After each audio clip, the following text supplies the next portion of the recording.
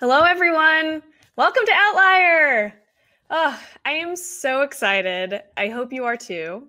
I want to just start the day by telling you a little bit about kind of the path to here, the vision and goals of Outlier, and then I'm going to kind of get into the logistics for you to be aware of and ways in which you can interact with each other throughout the next few days. And then after that, we can get started. Okay, so I don't know if y'all know this, but Outlier has actually been a year in the making. Over a year, actually. I checked the Google Docs, and the first brainstorms for Outlier were from January of last year. Of course, back then, we were planning for a live event, but even though the format has changed, the goals and the vision of Outlier have remained the same. So one of the goals of Outlier is the goals of most conferences. It's to learn from others, right? To leave feeling inspired, learning something new, being amazed by work other people are doing. We did our best to create a speaker lineup that showcases a diversity of topics and perspectives and has, I hope, a little something for everyone. We also wanted to create a space where attendees could inspire others by allowing them to share their expertise and experience via a variety of formats. So in addition to the curated lineup, we want to create a space where everyone has the opportunity to have a voice. This is where the lightning talks and the Unconf Sessions come in. With lightning talks, many are able to share their experience and expertise through 5-minute talks. And the Unconf portion will enable anyone in attendance to create a session. These sessions are created by and for the attendees. They are not curated ahead of time, but rather are made on the fly by people here who want to share or lead a discussion or activity. Another big goal is to create a space where people can make connections.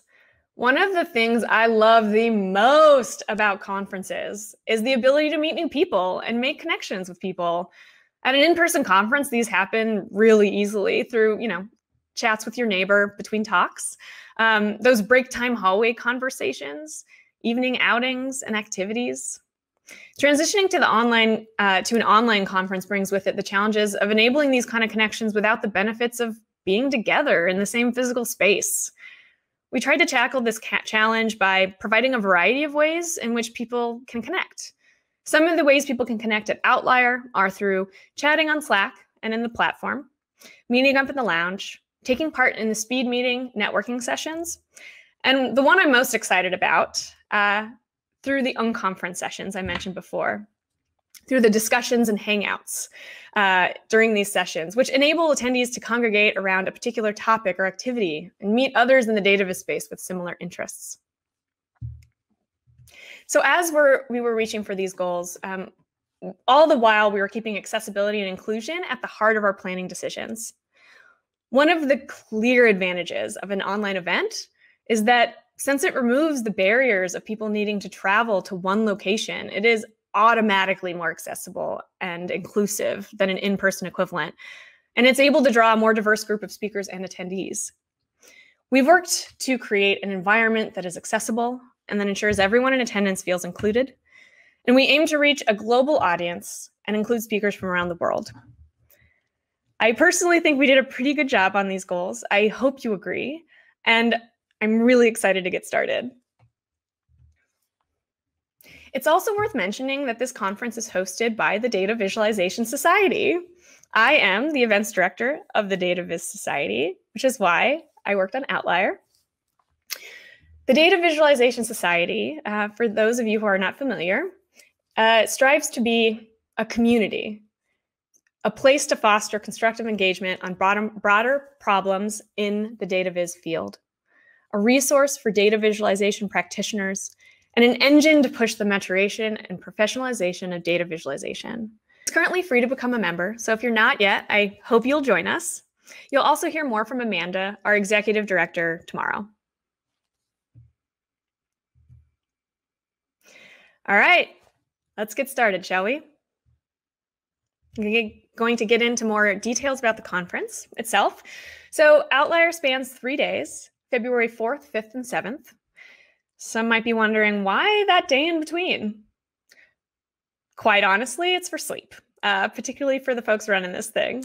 You see, each day at Outlier is around 21 hours long. The whole point of this is so that no matter where people are located, they're able to participate in live activities with other people during their waking hours. As someone who does not want to miss things, I'm going to be drinking a lot of caffeine and trying to be there for most of it. But you're not expected to. We will be recording, and we will be sharing these recordings with attendees after the talks. Additionally, the whole schedule will go back and forth between curated talk portions and unconference portions. We'll have a few talks, an hour or two of unconference, rinse and repeat. And we'll talk about the unconference a little bit more in a bit. When you get into Hopin, the platform we're using, and you may already be here if you're watching this from the stage, hello, you will see this reception page. So we tried to link to everything you need here so that you can always find what you're looking for. For example, the attendee documentation. We've been trying to share this around in newsletters and on Slack, but in case you haven't seen it, you can get it from the reception page. It's a good place to start when you're getting going, or if you have questions, it's a good first place to look. If you can't find it there, I'd next suggest the help channel in Slack if you're in there. And if you're not, the join link is also on the reception page. And you could also flag questions in the events chat. All right, so I'd like to go over kind of the rules of engagement that are designed to ensure we all have a good time. The first is to mind the code of conduct. The Data Visualization Society is dedicated to providing a harassment-free experience for everyone. You can read our full code of conduct at the website shown. In the very simplest terms, don't do anything that's going to make us say that you're a jerk. Let's just not be jerks. That should be easy enough. Another rule of engagement is no pitching rule. So while we may have attendees who run their own businesses, are involved in startups, or hiring managers who are actively recruiting, Outlier is designated to be a safe space for attendees to come together, learn from one another, and share ideas without having to swat away pitches regularly. We designed this event as a way to engage with data visualization community. You're encouraged to reach out to others during the conference, but not as a means of recruiting or sales, unless an attendee has clearly signaled their desire to be contacted or have reached out. There are also specific locations where this kind of thing is acceptable, such as the job postings or marketplace channels on Slack. So why do we have this rule? The events committee is striving to be transparent as possible, which includes ensuring participants are aware of when something is an advertisement or a pitch. And additionally, we want to maintain an inspiring and engaging space. We want to ensure the event is not cluttered with this kind of engagement. So don't force an attendee to need to say this. What you're selling, I ain't buying. Additionally, with an online conference, it's sometimes harder to remember that we are not the only ones in the room, even if we physically are, like me right now. Nobody here. It's much easier to talk over people or cut one another off in a virtual setting, and most of the time unintentionally. I encourage you to be aware if you're the main voice being heard in a discussion, and be mindful of lifting up quieter voices. Additionally, not everyone likes their picture taken. So if you want to take a photo of a fun discussion room you're in, maybe give people a moment who don't want in the photo to turn off their screens. Try to ask permission before posting photos. These are the main things that I wanted to mention. As I mentioned earlier, there's more details in the code of conduct, but really what it boils down to is be mindful of others, try to be kind, and yeah, let me know if you think there's anything missing from this. Okay, so what do you do if you see someone being a jerk? We have a process for that. It's a very simple form. It's also linked on the reception page, so it should be easily findable. You can submit anonymously if you like. We will have people on call throughout the event to handle issues. And once it's submitted, that on-call person will be notified.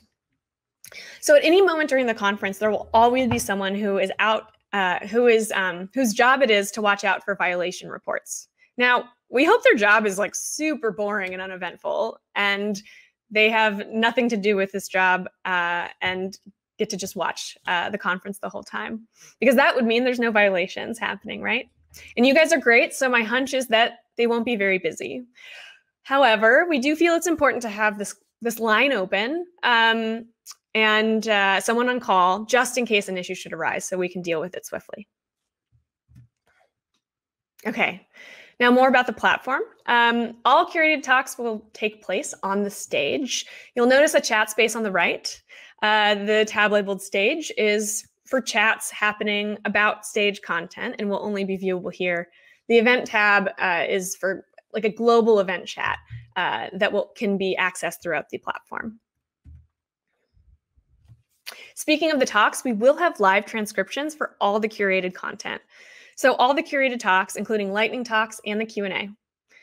The link to this transcription window is on the reception page. In this window, you're going to be able to change various formatting options to create the settings that are best for you so that you can best see the transcriptions as they come through. Unfortunately, Hopin did not have the ability to pass this straight into the video, but we are happy to provide this window option. And we'll also use these transcriptions to add accurate captions to the YouTube videos later.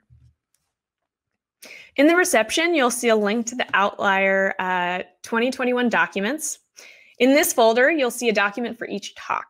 Here, you can find information about the talk, the speaker, and a space to take notes. If the speaker already provided us with a transcript or slides, those will be linked here as well. And we'll add links to the videos into these documents for folks that missed the talk live. Traditional note-taking too boring for you?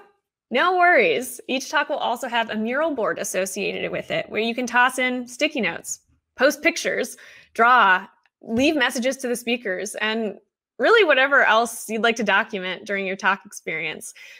You could even just play around in there. These will be linked to from the notes doc, so you can find them there for each talk. All of the unconference sessions will be findable in the sessions area of Hopin. The sessions appear there when they are happening in the schedule. Therefore, when you go to the sessions tab, you won't necessarily see all the scheduled sessions. You will see sessions that are happening then. Each unconference session will appear 5 minutes before their starting time.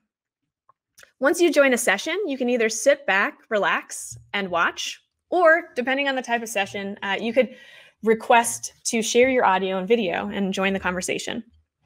There's a lot of cool sessions already planned.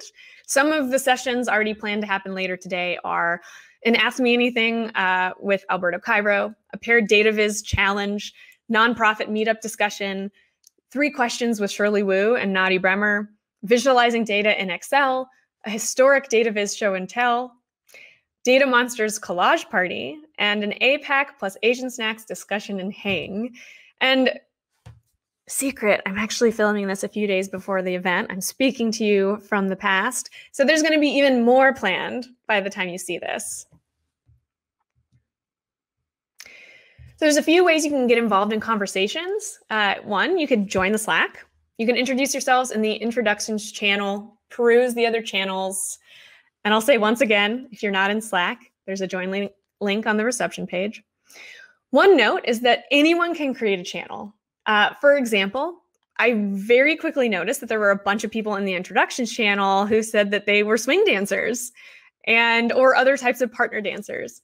And being a swing dancer myself, I was like, I want to connect to the other dancers. And so I created a partner dance channel and posted in general to let others know they could join, and other dancers join, and we've been chatting. So if you create a channel, feel free to post that into general and let others know about it so they can join the conversation. Some quick Slack guidelines that are good to keep in mind is try to utilize threading to keep conversations together.